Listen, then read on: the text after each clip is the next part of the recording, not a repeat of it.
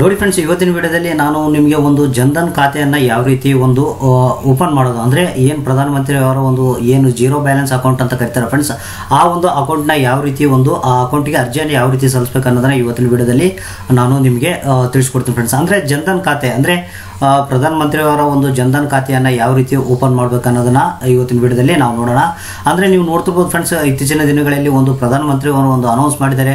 ಯಾರ್ಯಾರು ಒಂದು ಜನ್ಧನ್ ಖಾತೆಯನ್ನು ಹೊಂದಿದ್ದಾರೆ ಅವರ ಒಂದು ಅಕೌಂಟಿಗೆ 3 ತಿಂಗಳ ಒಂದು 500 ರೂಪಾಯಿ ಅನ್ನಂಗೆ ಒಂದು ಅಮೌಂಟನ್ನು ಹಾಕ್ತೀವಿ ಅನ್ನೋ ಒಂದು ಅನೌನ್ಸ್ನ ಮಾಡಿದ್ದಾರೆ. ಅಂದರೆ ಈ ಏನು ಏಪ್ರಿಲ್ ತಿಂಗಳಿಂದ ಏಪ್ರಿಲ್, ಮೇ ಮತ್ತು ಜೂನ್ ತಿಂಗಳ ಒಂದು 3 EMI ಅಂದರೆ ಈ 3 ಕಂತುಗಳ ಒಂದು ಅಡ್ವಾನ್ಸ್ ಅಮೌಂಟನ್ನು ಒಂದು ಜನ್ಧನ್ ಖಾತೆ ಇರುವಂಥವರಿಗೆ ಒಂದು ಅಮೌಂಟನ್ನು ಹಾಕ್ತೀವಿ ಅಂತ ಒಂದು ಅನೌನ್ಸ್ ಮಾಡಿದ್ದಾರೆ ಫ್ರೆಂಡ್ಸ್. ನೀವೇನಾದರೂ ಒಂದು ಜನ್ಧನ್ ಖಾತೆಯನ್ನು ಹೊಂದಿದ್ರೆ ಪರವಾಗಿಲ್ಲ ಫ್ರೆಂಡ್ಸ್. ಅಂದರೆ 3 ತಿಂಗಳ ಅಮೌಂಟು ನಿಮಗೆ ಏನು ಪ್ರತಿ ತಿಂಗಳ 500 ರೂಪಾಯಿ ಅನ್ನಂಗೆ ಒಂದು ಅಮೌಂಟು ನಿಮಗೆ ಸಿಗುತ್ತೆ. ಒಂದು ವೇಳೆ ನೀವು ಜನ್ಧನ್ ಖಾತೆಯನ್ನು ಹೊಂದಿಲ್ಲ ಅಂತಂದರೆ ಯಾವ ರೀತಿ ಒಂದು ಜನ್ಧನ್ ಖಾತೆಯನ್ನು ಒಂದು ಅಕೌಂಟಿಗೆ ನಾವು ಅರ್ಜಿಯನ್ನು ಜನ್ಧನ್ ಖಾತೆಗೆ ತೆರೆಯಲು ಒಂದು ಅರ್ಜಿಯನ್ನು ಯಾವ ರೀತಿ ಸಲ್ಲಿಸಬೇಕು ಅನ್ನೋದನ್ನು ಇವತ್ತಿನ ವಿಡಿಯೋದಲ್ಲಿ ನಾನು ನಿಮಗೆ ತಿಳಿಸ್ಕೊಡ್ತೀನಿ. ಅದೇ ರೀತಿ ಜನ್ಧನ್ ಖಾತೆಯಿಂದ ಆಗುವಂಥ ಒಂದು ಲಾಭಗಳು ಏನೇನು ಅನ್ನೋದನ್ನು ಸಂಪೂರ್ಣವಾಗಿ ತಿಳಿಸ್ಕೊಡ್ತೀನಿ. ಮತ್ತು ಜನ್ಧನ್ ಖಾತೆಯಲ್ಲಿ ಇರುವಂಥ ಕೆಲವೊಂದು ರೂಲ್ಸ್ ಏನಿದ್ದಾವೆ, ಅವು ರೂಲ್ಸ್ಗಳು ಏನೇನು ಹೇಳ್ತಾವೆ ಅನ್ನೋದನ್ನು ನಾನು ಸಂಪೂರ್ಣವಾದಂಥ ಮಾಹಿತಿನ ಇವತ್ತಿನ ವಿಡಿಯೋದಲ್ಲಿ ನಾನು ನಿಮಗೆ ತಿಳಿಸ್ಕೊಡ್ತೀನಿ ಫ್ರೆಂಡ್ಸ್. ಹಾಗಾದರೆ ಬನ್ನಿ ನೋಡೋಣ.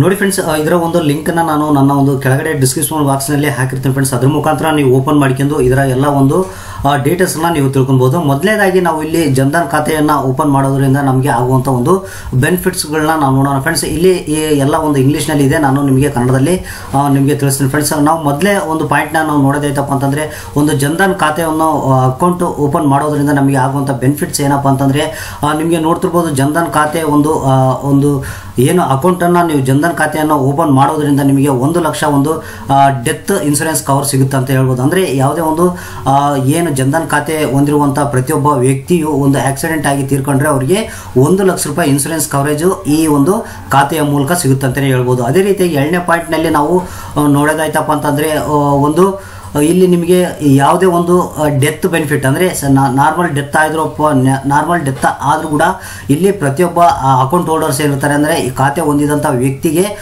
ಯಾವುದೇ ಒಂದು ನಾರ್ಮಲ್ ಡೆತ್ ಆಯ್ತಪ್ಪ ಅಂದ್ರೂ ಕೂಡ ಅವನಿಗೆ ಒಂದು 30,000 ರೂಪಾಯಿ ಒಂದು ನಾಮಿನಿಗೆ ಒಂದು ಇಲ್ಲಿ ಡೆತ್ ಕವರ್ ಸಿಗುತ್ತೆ ಅಂತಲೇ ಹೇಳ್ಬೋದು ಫ್ರೆಂಡ್ಸ್. ಅದೇ ರೀತಿಯಾಗಿ ಒಂದು ಈ ಖಾತೆಯನ್ನು ಹೊಂದಿರುವಂಥ ವ್ಯಕ್ತಿ ಒಂದು ಕಂಟ್ರಿಯಿಂದ ಇನ್ನೊಂದು ಕಂಟ್ರಿಗೆ ಈ ಒಂದು ಖಾತೆಯ ಮುಖಾಂತರ ಹಣವನ್ನು ಒಂದು ಟ್ರಾನ್ಸ್ಫರ್ ಮಾಡ್ಬೋದು. ಅಂದರೆ ಒಂದು ದೇಶದಿಂದ ಇನ್ನೊಂದು ದೇಶಕ್ಕೆ ಹಣವನ್ನು ಟ್ರಾನ್ಸ್ಫರ್ ಮಾಡುವಂಥ ಒಂದು ಸ್ಪೆಷಾಲಿಟಿ ಇದರಲ್ಲಿ ಇರುತ್ತೆ ಅಂತಲೇ ಹೇಳ್ಬೋದು ಫ್ರೆಂಡ್ಸ್. ಅದೇ ರೀತಿಯಾಗಿ ನಾವು ನೋಡೋದಾಯ್ತಪ್ಪ ಅಂತಂದರೆ, ನಿಮಗೆ ಈ ಖಾತೆಯನ್ನು ಹೊಂದಿದ ಅಂದರೆ ಯಾರು ಈ ಒಂದು ಜನ್ಧನ್ ಖಾತೆಯನ್ನು ಹೊಂದಿರ್ತಾರೋ ಅವರಿಗೆ ಗೌರ್ಮೆಂಟ್ ಕಡೆಯಿಂದ ಒಂದು ಏನು ಫ್ರೀ ಸ್ಕೀಮ್ಸ್ ಆಗಲಿ ಬೆನಿಫಿಟ್ಸ್ ಆಗಲಿ ಬರ್ತಿರ್ತಾವಲ್ಲ ಫ್ರೆಂಡ್ಸ್, ಆ ಒಂದು ಎಲ್ಲ ಒಂದು ಗೌರ್ಮೆಂಟ್ ಫ್ರೀ ಬೆನಿಫಿಟ್ಸ್ ಸ್ಕೀಮನ್ನು ಈ ಒಂದು ಅಕೌಂಟ್ ಹೊಂದಿದಂಥ ಪ್ರತಿಯೊಬ್ಬ ವ್ಯಕ್ತಿಯು ಇದರ ಒಂದು ಅಕೌಂಟ್ ಮುಖಾಂತರ ಪಡಿಬೋದು. ಅಂದರೆ ಈಗ ಫಾರ್ ಎಕ್ಸಾಂಪಲ್ ನಿಮಗೆ ನೋಡ್ತಿರ್ಬೋದು, ಈಗಿನ ಸಿಚುವೇಷನ್ನಲ್ಲಿ ಒಂದು ಏನು ಮೋದಿ ಅವರು ಏನು ಫ್ರೀ ಸ್ಕೀಮ್ ಮುಖಾಂತರ ಒಂದು ಆಫರ್ಗಳನ್ನ ಕೊಡ್ತಾ ಇದ್ದಾರೆ. ಅಂದರೆ ಈಗ 3 ತಿಂಗಳ ಒಂದು 500 ರೂಪಾಯಿ ಅಕೌಂಟಿಗೆ ಆಗ್ತದೆ ಅಂತ ಹೇಳ್ತಿದ್ದಾರೆ. ಅಂದರೆ ಜನ್ಧನ್ ಖಾತೆ ಹೊಂದಿದಂಥವ್ರಿಗೆ ಗೌರ್ಮೆಂಟಿನ ಎಲ್ಲ ಒಂದು ಫ್ರೀ ಸ್ಕೀಮ್ ಬೆನಿಫಿಟ್ಸು ಈ ಅಕೌಂಟ್ ಇರೋರಿಗೆ ಸಿಗ್ತಾವಂತಲೇ ಹೇಳ್ಬೋದು ಫ್ರೆಂಡ್ಸ್ ನಾವು. ಮತ್ತು ಅದೇ ರೀತಿಯಾಗಿ ನಿಮಗೆ ಈ ಒಂದು ಖಾತೆಯನ್ನು ಹೊಂದಿದಂಥ ಪ್ರತಿಯೊಬ್ಬ ವ್ಯಕ್ತಿಯು ಈ ಖಾತೆಯಿಂದ ಒಂದು ಯಾವುದೇ ಒಂದು ಪೆನ್ಷನ್ ಸ್ಕೀಮನ್ನು ಪಡಿಬೋದು. ಮತ್ತು ಅದೇ ರೀತಿಯಾಗಿ ಇನ್ಶೂರೆನ್ಸ್ ಪ್ರಾಡಕ್ಟ್ಗಳನ್ನ ಈ ಖಾತೆಯನ್ನು ಯೂಸ್ ಮಾಡ್ಕೊಂಡು ಪಡಿಬೋದು ಅಂತಲೇ ಹೇಳ್ಬೋದು ಫ್ರೆಂಡ್ಸ್ ನಾವು. ಅದೇ ರೀತಿಯಾಗಿ ಇಲ್ಲಿ ಒಂದು ಜನ್ಧನ್ ಖಾತೆ ಹೊಂದಿರುವಂಥ ಏನು ಪ್ರತಿಯೊಬ್ಬ ವ್ಯಕ್ತಿಯು ತನ್ನ ಒಂದು ಅಕೌಂಟ್ನಲ್ಲಿ ಯಾವುದೇ ರೀತಿ ಒಂದು ಡೆಪಾಸಿಟ್ ಮಾಡಿದರೆ ಅಂಥ ಒಂದು ಅಮೌಂಟಿಗೆ ಒಂದು ರೇಟ್ ಆಫ್ ಇಂಟ್ರೆಸ್ಟ್ ಅಂದರೆ ಒಂದು ಬಡ್ಡಿಯನ್ನು ಹಾಕಿ ಕೊಡ್ತಾರಂತಲೇ ಹೇಳ್ಬೋದು ಫ್ರೆಂಡ್ಸ್. ಇಷ್ಟು ಒಂದು ಜನ್ಧನ್ ಖಾತೆ ಹೊಂದುವ ಪ್ರತಿಯೊಬ್ಬ ವ್ಯಕ್ತಿಯು ಇದರ ಒಂದು ಬೆನಿಫಿಟನ್ನು ಪಡಿತಾರಂತಲೇ ಹೇಳ್ಬೋದು. ಅದೇ ರೀತಿಯಾಗಿ ಒಂದು ಜನ್ಧನ್ ಖಾತೆಯನ್ನು ಪಡೆಯುವಂಥ ಪ್ರತಿಯೊಬ್ಬ ವ್ಯಕ್ತಿಯು ಇದರ ಒಂದು ಕೆಲವೊಂದು ರೂಲ್ಸ್ ಇದ್ದಾವೆ ಫ್ರೆಂಡ್ಸ್. ಅದು ರೂಲ್ಸ್ ಕೂಡ ತಿಳ್ಕೊಂಡಿದ್ರೆ ಭಾರಿ ಬೆಸ್ಟ್ ಅಂತಲೇ ಹೇಳ್ಬೋದು. ನಂತರ ನಾವು ಒಂದು ಜನ್ಧನ್ ಖಾತೆಗೆ ಯಾವ ರೀತಿ ಒಂದು ಅರ್ಜಿಯನ್ನು ಸಲ್ಲಿಸೋದಂತ ನಾನು ಹೇಳ್ಕೊಡ್ತೀನಿ. ನಿಮಗೆ ಸ್ವಲ್ಪ ವಿಡಿಯೋ ಲೆಂತಿ ಆಗೋದ್ರಿಂದ ದಯವಿಟ್ಟು ಕೊನೆ ತನಕ ಈ ವಿಡಿಯೋನ ನೀವು ನೋಡ್ತಾ ಇರಬೇಕಂತ ಕೇಳ್ತೀನಿ ಫ್ರೆಂಡ್ಸ್. ನಿಮಗೆ ಇಲ್ಲಿ ಜನ್ಧನ್ ಯೋಜನೆ ಒಂದು ರೂಲ್ಸನ್ನು ನಾವು ನೋಡೋದಾಯ್ತಪ್ಪ ಅಂತಂದರೆ, ಇಲ್ಲಿ ಮೊದಲೇ ಪಾಯಿಂಟ್ನಲ್ಲಿ ನಿಮಗೆ ನಾವು ನೋಡೋದಾಯ್ತಪ್ಪ ಅಂತಂದರೆ, ಜನ್ಧನ್ ಖಾತೆ ಹೊಂದಿರುವಂಥ ಪ್ರತಿಯೊಬ್ಬ ವ್ಯಕ್ತಿಯು 1 ವರ್ಷಕ್ಕೆ 1 ಲಕ್ಷ ರೂಪಾಯಿ ಮಾತ್ರ ಡೆಪಾಸಿಟ್ ಮಾಡಬೇಕಾಗುತ್ತೆ. 1 ಲಕ್ಷಕ್ಕಿಂತ ಜಾಸ್ತಿ ಡೆಪಾಸಿಟ್ ಮಾಡುವಂಥ ಒಂದು ಇಲ್ಲಿ ಯಾವುದೇ ಒಂದು ಅವಕಾಶ ಇರೋದಿಲ್ಲ. ಅದೇ ರೀತಿಯಾಗಿ ಜನ್ಧನ್ ಖಾತೆ ಹೊಂದಿರುವಂಥ ಪ್ರತಿಯೊಬ್ಬ ವ್ಯಕ್ತಿಯು ಇಲ್ಲಿ 1 ಒಂದು ತಿಂಗಳಿಗೆ 10,000 ರೂಪಾಯಿ ಮಾತ್ರ ವಿತ್ಡ್ರಾ ಮಾಡುವಂಥ ಒಂದು ಅವಕಾಶ ಇರುತ್ತೆ ಅಂತಲೇ ಹೇಳ್ಬೋದು. 10,000ಕ್ಕಿಂತ ಹೆಚ್ಚು ವಿತ್ಡ್ರಾ ಮಾಡುವಂಥ ಅವಕಾಶ ಇಲ್ಲಿ ಇರೋದಿಲ್ಲ. ಅದೇ ರೀತಿಯಾಗಿ ನಾವು ಮೂರನೇ ಪಾಯಿಂಟ್ ನಾವು ನೋಡೋದಾಯ್ತಪ್ಪ ಅಂತಂದರೆ ಇದರ ರೂಲ್ಸ್ನಲ್ಲಿ ಒಂದು ಜನ್ಧನ್ ಖಾತೆ ಹೊಂದಿರುವಂಥ ಪ್ರತಿಯೊಬ್ಬ ವ್ಯಕ್ತಿಯು 50,000ವರೆಗೆ ಒಂದು ಅಕೌಂಟ್ನಲ್ಲಿ ದುಡ್ಡನ್ನು ಇಡ್ಬೋದು. 50,000ಕ್ಕಿಂತ ಮೇಲೆ ಒಂದು ಯಾವುದೇ ರೀತಿಯ ಒಂದು ಅಮೌಂಟನ್ನು ಹೆಚ್ಚಿನ ಒಂದು ಅಮೌಂಟನ್ನು ಇಡೋದಿಲ್ಲ ಅಂತಲೇ ಹೇಳ್ಬೋದು. ಇವು ಜನ್ಧನ್ ಖಾತೆ ಜನ್ಧನ್ ಖಾತೆಯನ್ನು ಪಡೆಯುವಂಥ ಪ್ರತಿಯೊಬ್ಬ ವ್ಯಕ್ತಿಯು ಈ ರೂಲ್ಸ್ನ ತಿಳ್ಕೊಂಡಿರ್ಬೇಕಾಗುತ್ತೆ.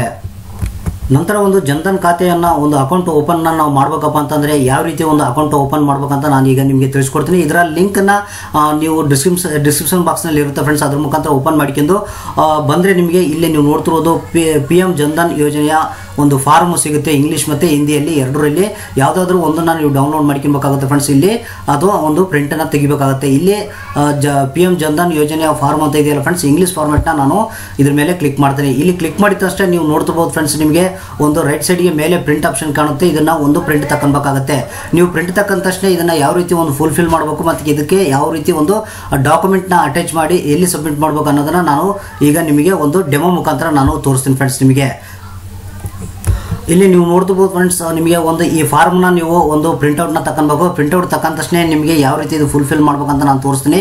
ಮೊದಲಿಗೆ ಇಲ್ಲಿ ನಿಮ್ಮ ಒಂದು ಯಾವತ್ತು ನೀವು ಬ್ಯಾಂಕಿಗೆ ನೀವು ಸಬ್ಮಿಟ್ ಮಾಡ್ತಿದ್ರೆ ಅಪ್ಲಿಕೇಶನ್ನ ಅವತ್ತಿನ ಒಂದು ಡೇಟನ್ನು ನೀವು ಇಲ್ಲೇ ಹಾಕಬೇಕಾಗುತ್ತೆ. ಅದೇ ರೀತಿಯಾಗಿ ನೀವು ಯಾವ ಬ್ಯಾಂಕಿನಲ್ಲಿ ನಿಮ್ಮ ಒಂದು ಈ ಜನ್ಧನ್ ಖಾತೆಯನ್ನು ಓಪನ್ ಮಾಡ್ತಾ ಇದ್ದೀರಾ ಅನ್ನೋದನ್ನು ನೀವು ಇಲ್ಲೇ ಹಾಕಬೇಕಾಗುತ್ತೆ. ಅಂದರೆ ಯಾವ ಊರಿನಲ್ಲಿ ಈ ಅಕೌಂಟ್ನ ಓಪನ್ ಮಾಡ್ತಾ ಇದ್ದೀರಾ ಅಂತ ಪ್ಲೇಸನ್ನು ಹಾಕಬೇಕಾಗುತ್ತೆ. ಅದೇ ರೀತಿಯಾಗಿ ನೀವು ವಾಸ ಮಾಡುವಂಥ ಒಂದು ವಿಲೇಜ್ ಹೆಸರನ್ನ ಹಾಕಬೇಕಾಗುತ್ತೆ ಮತ್ತು ಸಬ್ ಡಿಸ್ಟಿಕ್ನ ಹಾಕಬೇಕಾಗುತ್ತೆ ಫ್ರೆಂಡ್ಸ್ ನಿಮಗೆ. ಮತ್ತೆ ಇಲ್ಲಿ ಡಿಸ್ಟಿಕ್ ಅನ್ನು ಕೂಡ ಕೇಳಿದರೆ ಡಿಸ್ಟಿಕ್ ಅನ್ನು ನೀವು ಹಾಕಿ. ನಂತರ ಇಲ್ಲಿ ಸ್ಟೇಟ್ ನೀವು ನೋಡ್ತಿರ್ಬೋದು, ಸ್ಟೇಟ್ನ ಹಾಕಬೇಕಾಗುತ್ತೆ. ಮತ್ತೆ ನೀವು ಯಾವ ಒಂದು ವಾರ್ಡ್ನಲ್ಲಿ ವಾಸವಾಗಿದ್ದೀರಾ ಅನ್ನೋದು ಕೂಡ ನಾವು ಇಲ್ಲಿ ಹಾಕಬೇಕಾಗುತ್ತೆ. ಇಲ್ಲಿ ವಾರ್ಡ್ನ ಹಾಕಿದ ನಂತರ ನಿಮಗೆ ಇಲ್ಲಿ ನೀವು ನೋಡ್ತಿರ್ಬೋದು ನಿಮ್ಮ ಒಂದು ಏರಿಯಾ ಒಂದು ಪಿನ್ ಕೋಡ್ ಕೇಳುತ್ತೆ. ಇಲ್ಲಿ ಪಿನ್ ಕೋಡ್ ನಂಬರ್ ಕೂಡ ಹಾಕಬೇಕಾಗುತ್ತೆ. ಮತ್ತು ಅದೇ ರೀತಿಯಾಗಿ ನೀವು ವಾಸ ಮಾಡುವಂಥ ಒಂದು ವಿಲೇಜ್ ಹೆಸರನ್ನ ನೀವು ಇಲ್ಲಿ ತುಂಬಬೇಕಾಗುತ್ತೆ. ನಂತರ ಇಲ್ಲಿ ಅಪ್ಲಿಕೆಂಟ್ ಡೀಟೇಲ್ಸ್ ಅಂತ ಕೇಳುತ್ತೆ. ಅಂದರೆ ಯಾರು ಅರ್ಜಿಯನ್ನು ಸಲ್ಲಿಸುತ್ತಾರೋ ಅವರ ಒಂದು ಡೀಟೇಲ್ಸ್ನ ತುಂಬಿ ಅಂತ ಕೇಳುತ್ತೆ. ಇಲ್ಲಿ ನಾವು ಮಿಸ್ಟರ್ ಮಿಸಸ್ ಅಥವಾ ಮಿಸ್ಟರ್ಸ್ ಅಂತ ಅನ್ನೋದನ್ನು ಸೆಲೆಕ್ಟ್ ಮಾಡಬೇಕು. ಅಂದರೆ ಮದುವೆ ಆಗಿದ್ದೀರಾ ಮದುವೆ ಆಗಿಲ್ಲ ಅನ್ನೋದನ್ನು ನಾವು ಇಲ್ಲಿ ಸೆಲೆಕ್ಟ್ ಮಾಡಬೇಕಾಗುತ್ತೆ. ನಂತರ ಇಲ್ಲಿ ಫಸ್ಟ್ ನೇಮ್ ಅಂತಂದರೆ ನಿಮಗೆ ಒಂದು ನಿಮ್ಮ ಒಂದು ಆಧಾರ್ ಕಾರ್ಡ್ನಲ್ಲಿ ಯಾವ ರೀತಿ ಇರುತ್ತೆ ಅದೇ ರೀತಿಯಾಗಿ ಇಲ್ಲಿ ತುಂಬಬೇಕಾಗುತ್ತೆ.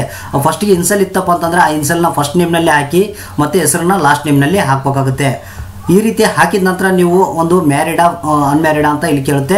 ಮ್ಯಾರಿಡ್ ಸ್ಟೇಟಸ್ನ ಹಾಕಿ ನೀವು ಮೇಲ ಫಿಮೇಲ್ ಅನ್ನೋದನ್ನ ಇಲ್ಲಿ ಸೆಲೆಕ್ಟ್ ಮಾಡಬೇಕಾಗುತ್ತೆ. ಟಿಕ್ ಮಾರ್ಕ್ ಮಾಡಿ, ಇಲ್ಲಿ ಮೇಲ ಫಿಮೇಲ್ ಅಂತ ನೀವು ಟಿಕ್ ಮಾರ್ಕ್ ಮಾಡಿ. ನಂತರ ಇಲ್ಲಿ ನೀವು ಅರ್ಜಿ ಈ ಒಂದು ಖಾತೆಗೆ ಒಂದು ಅರ್ಜಿ ಸಲ್ಲಿಸ್ತಿರೋರು ಲೇಡೀಸ್ ಆಗಿದ್ದರೆ ಒಂದು ಗಂಡನ ಹೆಸರನ್ನು ಹಾಕಿ, ಜೆಂಟ್ಸ್ ಆಗಿದ್ದರೆ ಒಂದು ಅವರ ಒಂದು ತಂದೆಯ ಹೆಸರನ್ನು ಹಾಕಬೇಕಾಗುತ್ತೆ. ಅದೇ ರೀತಿಯಾಗಿ ಅಡ್ರೆಸ್ ನೀವು ಇಲ್ಲಿ ತುಂಬಬೇಕಾಗುತ್ತೆ. ಅಡ್ರೆಸ್ನ ನಿಮ್ಮ ಒಂದು ಆಧಾರ್ ಕಾರ್ಡ್ನಲ್ಲಿ ಯಾವ ರೀತಿ ಇರುತ್ತೆ ಅದೇ ರೀತಿಯಾಗಿ ತುಂಬಿ. ನಂತರ ಇಲ್ಲಿ ಒಂದು ಪಿನ್ ಕೋಡ್ನ ಹಾಕಿ, ನಂತರ ಮೊಬೈಲ್ ನಂಬರ್ನ ಹಾಕಬೇಕಾಗುತ್ತೆ. ಮತ್ತು ಡೇಟ್ ಆಫ್ ಬರ್ತ್ ಆಧಾರ್ ಕಾರ್ಡ್ನಲ್ಲಿ ಯಾವ ರೀತಿ ಇರುತ್ತೆ ಡೇಟು ಮಂತು ಇಸ್ವಿಯನ್ನು ನೀವು ಫುಲ್ ಹಾಕಬೇಕಾಗುತ್ತೆ. ಮತ್ತು ನಿಮ್ಮ ಒಂದು ಆಧಾರ್ ಕಾರ್ಡ್ ನಂಬರ್ನ ಹಾಕಿ ಇಲ್ಲಿ ಮತ್ತೆ ಪಾನ್ ಕಾರ್ಡ್ ನಂಬರ್ ಕೇಳುತ್ತೆ, ಪಾನ್ ಕಾರ್ಡ್ ನಂಬರ್ ಕೂಡ ನೀವು ಹಾಕಬೇಕಾಗುತ್ತೆ.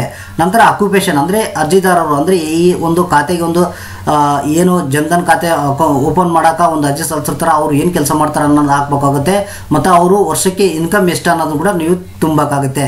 ಇಲ್ಲಿ numbers of details of assets ಅಂತಂದರೆ ನಿಮ್ಮ ಮನೆಯಲ್ಲಿ ಎಷ್ಟು ಮಂದಿ ವಾಸ ಆಗಿದ್ದಾರೆ ಅಂತ ನೀವು ಇಲ್ಲಿ ಸಂಖ್ಯೆಯನ್ನು ಹಾಕಬೇಕಾಗುತ್ತೆ. ಅದೇ ರೀತಿಯಾಗಿ ನೀವು ಸ್ವಂತ ಮನೆಯನ್ನು ಹೊಂದಿದ್ದೀರಾ ಅಥವಾ ಬಾಡಿಗೆ ಮನೆ ಹೊಂದಿದ್ದೀರಾ ಅನ್ನೋದನ್ನ ಎಸ್ ಆರ್ ನೋ ಅಂತ ನೀವು ಇಲ್ಲಿ ಟಿಕ್ ಮಾಡಬೇಕಾಗುತ್ತೆ.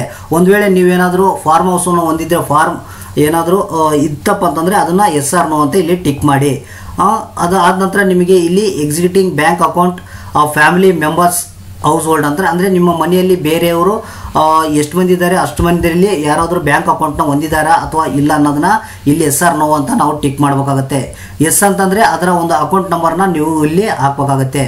ನಂತರ ಇಲ್ಲಿ ಕಿಸಾನ್ ಕ್ರೆಡಿಟ್ ಕಾರ್ಡ್ ಅಂತಂದರೆ ವೆದರ್ ಎಲಿಜಿಬಲ್ ಅಂದರೆ ನೀವೇನಾದರೂ ಪ್ರಧಾನ ಮಂತ್ರಿ ಸಮ್ಮಾನ್ ನಿಧಿ ಯೋಜನೆಗೆ ಅರ್ಜಿಯನ್ನು ಸಲ್ಲಿಸಿದರೆ, ನೀವೇನಾದರೂ ರೈತರಾಗಿದ್ದರೆ ಒಂದು PM ಕಿಸಾನ್ ಸಮ್ಮಾನ್ ನಿಧಿ ಯೋಜನೆಗೆ ಅರ್ಜಿಯನ್ನು ಸಲ್ಲಿಸಿದರೆ ಅದರ ಒಂದು ಬೆನಿಫಿಟ್ನ ಪಡಿತಾ ಇದ್ದರೆ, ನೀವೇನಾದರೂ ಕಿಸಾನ್ ಕ್ರೆಡಿಟ್ ಕಾರ್ಡ್ಗೆ ಎಲಿಜಿಬಲ್ ಹೊಂದಿದ್ರೆ ಇಲ್ಲಿ ಎಸ್ ಅಂತ ಟಿಕ್ ಮಾಡಿ, ಅಥವಾ ಇಲ್ಲಾಂದರೆ ನೋ ಅಂತ ನೀವು ಟಿಕ್ ಮಾಡಬೇಕಾಗುತ್ತೆ ಫ್ರೆಂಡ್ಸ್. ಈ ರೀತಿಯಾಗಿ ಟಿಕ್ ಮಾಡಿದ ನಂತರ ಇಲ್ಲೊಂದು ಕೆಳಗಡೆ ಡಿಕ್ಲರೇಷನ್ ಇರುತ್ತೆ ಫ್ರೆಂಡ್ಸ್. ಇಲ್ಲಿ ನಂತರ ನಾವು ಇಲ್ಲಿ ಏನು ಮಾಡಬೇಕು, ನಿಮ್ಮ ಒಂದು ಪ್ಲೇಸ್ನ ಹಾಕಬೇಕು ಮತ್ತು ಈ ಅಪ್ಲಿಕೇಶನ್ ಸಬ್ಮಿಟ್ ಮಾಡುವಂಥ ಒಂದು ಡೇಟನ್ನು ಹಾಕಬೇಕಾಗುತ್ತೆ ಫ್ರೆಂಡ್ಸ್ ನಿಮಗೆ. ನಂತರ ಇಲ್ಲಿ ಸಿಗ್ನೇಚರ್ ಅಂದರೆ ಈ ಅರ್ಜಿಯನ್ನು ಯಾರು ಸಲ್ಲಿಸ್ತಿರ್ತಾರೋ ಅವರ ಒಂದು ಸಿಗ್ನೇಚರ್ನ ನಾವು ಮಾಡಬೇಕಾಗುತ್ತೆ. ನಂತರ ಇಲ್ಲಿ ಕೆಳಗಡೆ ನಾಮಿನಿ ಡೀಟೇಲ್ಸು ಕೇಳುತ್ತೆ ಫ್ರೆಂಡ್ಸ್. ಅಂತಂದರೆ ನಾಮಿನಿ ಯಾರ ಒಂದು ನಿಮ್ಮ ಮನೆಯಲ್ಲಿ ನಾಮಿನಿ ಯಾರ ಹೆಸರು ಮೇಲೆ ಕೊಡ್ತಾ ಇದ್ರಿ ಅನ್ನೋದನ್ನ ಅವರ ಹೆಸರನ್ನ ಹಾಕಬೇಕಾಗುತ್ತೆ. ಅವರು ನಿಮಗೆ ಏನಾಗಬೇಕು ಅನ್ನೋದನ್ನ ರಿಲೇಷನ್ಶಿಪ್ಪನ್ನು ಇಲ್ಲಿ ಮೆನ್ಷನ್ ಮಾಡಬೇಕಾಗುತ್ತೆ.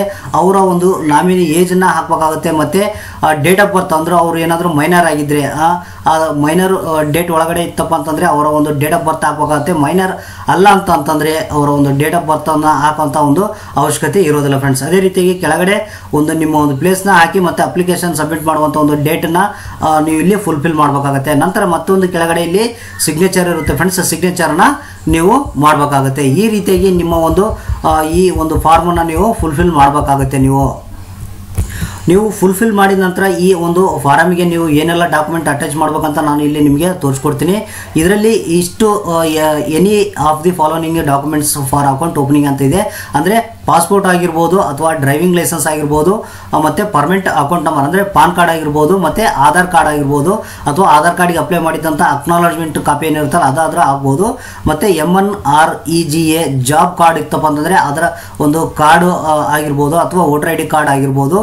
ಇಷ್ಟರಲ್ಲಿ ಯಾವುದಾದ್ರೂ ಒಂದು ಪ್ರೂಫನ್ನು ಒರಿಜಿನಲ್ ತಗೊಂಡೋಗಿ ಒಂದು ಜೆರಾಕ್ಸ್ ಕೂಡ ನೀವು ತಗೊಂಡೋಗಿ ಆ ಒಂದು ಫಾರ್ಮ್ ಫುಲ್ಫಿಲ್ ಮಾಡಿರ್ತಾರಲ್ಲ ಆ ಫಾರ್ಮ್ಗೆ ಇದೊಂದು ಜೆರಾಕ್ಸ್ನ ಅಟ್ಯಾಚ್ ಮಾಡಿ ಮತ್ತು ಒಂದು ಒರಿಜಿನಲ್ ಡಾಕ್ಯುಮೆಂಟ್ ಕೂಡ ನಿಮ್ಮ ಜೊತೆಗೆ ತಗೊಂಡೋಗಿರಿ. ಜೊತೆಗೆ ಒಂದು 3 ಫೋಟೋ ಪಾಸ್ಪೋರ್ಟ್ ಸೈಜ್ ಫೋಟೋಗಳನ್ನ ನೀವು ತಗೊಂಡು ಹೋಗಬೇಕಾಗುತ್ತೆ. ನೀವು ತಗೊಂಡು ಅದನ್ನು ನೀವು ಯಾವ ಬ್ಯಾಂಕ್ನಲ್ಲಿ ಈ ಒಂದು ಜನ್ಧನ್ ಖಾತೆಯನ್ನು ಓಪನ್ ಮಾಡ್ಬೇಕಂತಿರ್ತಾರೋ ಆ ಬ್ಯಾಂಕಿಗೆ ಹೋಗಿ ನೀವು ಅಲ್ಲಿ ಸಬ್ಮಿಟ್ ಮಾಡಬೇಕಾಗುತ್ತೆ. ಈ ರೀತಿಯಾಗಿ ಒಂದು ಜನ್ಧನ್ ಖಾತೆಯ ಒಂದು ಅಕೌಂಟನ್ನು ನಾವು ಓಪನ್ ಮಾಡ್ಬೋದು. ಮತ್ತು ಈ ಒಂದು ವಿಡಿಯೋ ನಿಮಗೆ ಲೈಕ್ ಆಗಿತ್ತಪ್ಪ ಅಂತಂದರೆ ನಿಮ್ಮ ಎಲ್ಲ ಫ್ರೆಂಡ್ಸ್ಗಳಿಗೆ ಇದರ ಒಂದು ಜ್ಞಾನವನ್ನು ತಿಳಿಯಲು ಈ ವಿಡಿಯೋನ ಶೇರ್ ಮಾಡಿ ಫ್ರೆಂಡ್ಸ್ ನೀವು.